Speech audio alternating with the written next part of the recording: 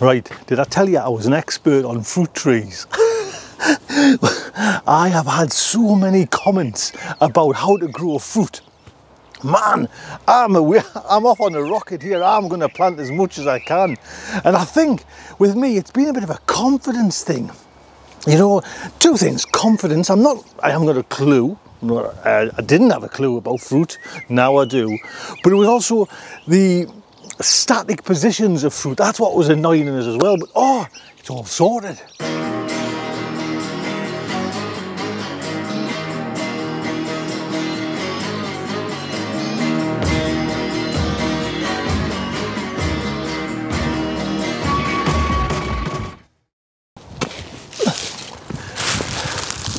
So today, I'm going to plant this Victoria plum, and of all I'm going to do probably once a week now, plant all my fruit.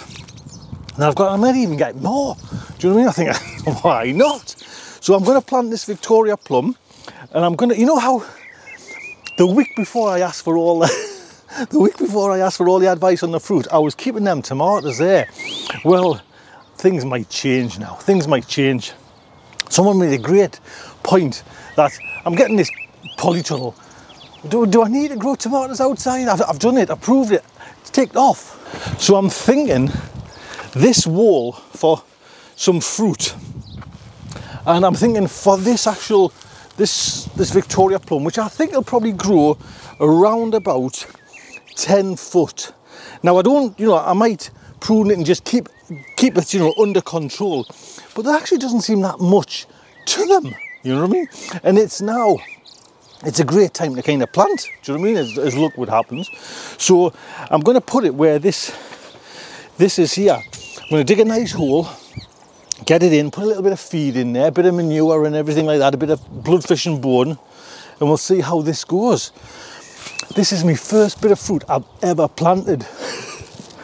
First of all, little bit of house cleaning, I think, is in order.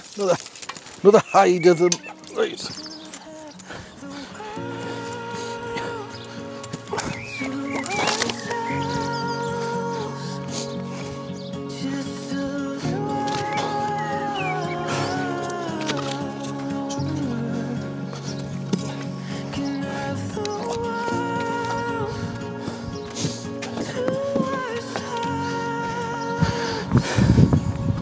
Right there, I think. So I think as well, the idea is to try and get as much fruit in places where it's just a bit of waste ground, you know what I mean? And it looks like I've got everything covered with beds and that, but as soon as I put the video up and the comments started rolling in, oh man, right, I put a little one there, and it's surprising where you can put them, do you know what I mean? So, like I say, that's just on the corner. I'm going to put it there. At this moment, I'm not going to stake it. Let us know, do I need to stake it? I'm just totally, like I say, it's all going new for us, so, but I'm going to give it a little bit of feed and dig a nice big hole. And it gets us to have a little bit dig and play as well in a no-dig garden. So, oh.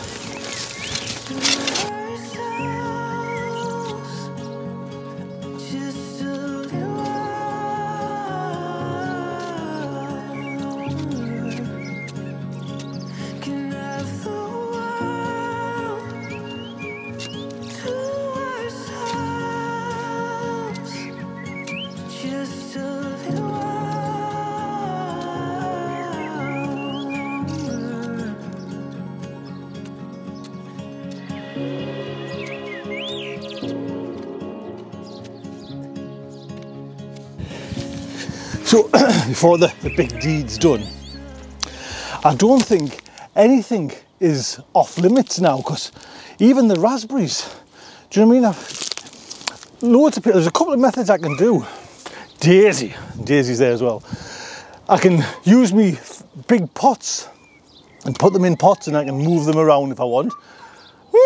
Or I can just dig in the plastic and like sheet it off plastic so the roots can't get that way, you know, go down deep enough. So even raspberries are off, and that was one of the things I wasn't too keen about. There's a lot of people went, when I went to currants, they were like, oh, a bit naff, Tony, a bit too much faff for what they are. So we will see, but definitely the gooseberry. I might even put a couple of gooseberries, you know, get some more. In Victor, there you go as well, gooseberry. So, ow, so we'll see, but anyway, back to the plum.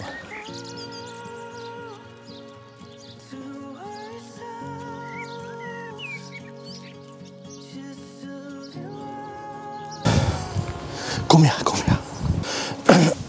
Now, I'm not 100% sure what rootstock it is, but you can see it looks like it's a kind of grafted, I think, possibly, root. So, and there's a little stake in. I think I'll just use that one for the time being until you come back to us and let us know, because I'm against this wall, so it's going to be protected to some extent. There we go. And I'll try and find out exactly what the name and the make is. Put a little drop of the good stuff in. And I'll go and get some bloodfish and bone as well.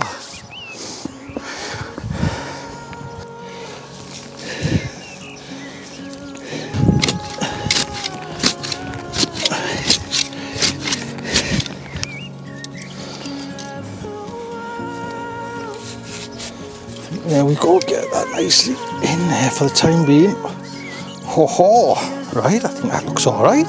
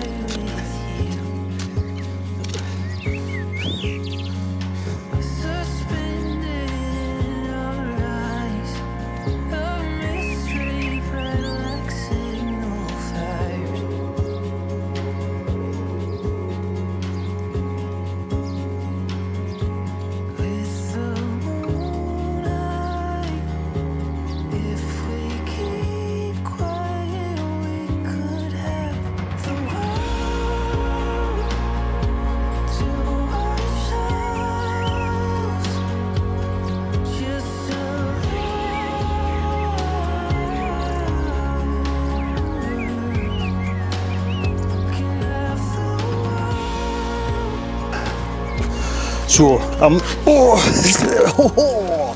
happy with that there. I'm really happy with it there. But you can let us know as well.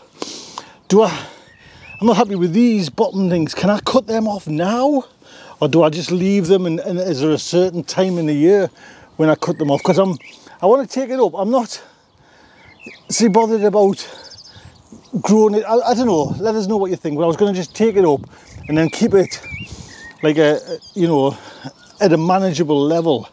But yeah, I'm happy with where that is. What to do? Can I cut these off now? So I'm chuffed a bit with that. Man, yes, definitely.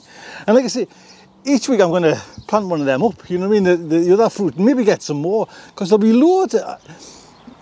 I've just never bothered, you know what I mean? And we went through the Lake District, and there was at Clifton, there was a little village fete, and we drove to Clifton, and it was in the church, and there was this lady selling all these jams and jellies, and it's just like, oh, possibly I could do that, you know, and it's things like, that was me dad's grapes, and it was just like, oh yes, you know, so there's all that possibility.